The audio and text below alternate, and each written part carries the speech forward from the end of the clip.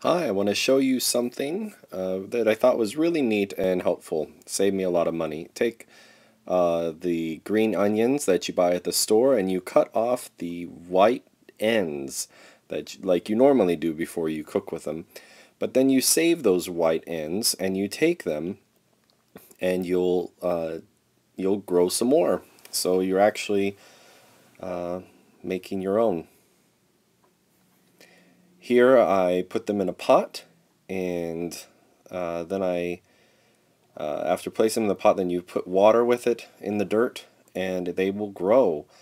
Just put them in your windowsill, and when they're in the windowsill, they get the sun and the water, and by God's design, they make more onions. Here I have some onions that have grown, and I look at all look how tall they get, and then look at all the onions I was able to harvest. Pretty cool. Look at all those free onions.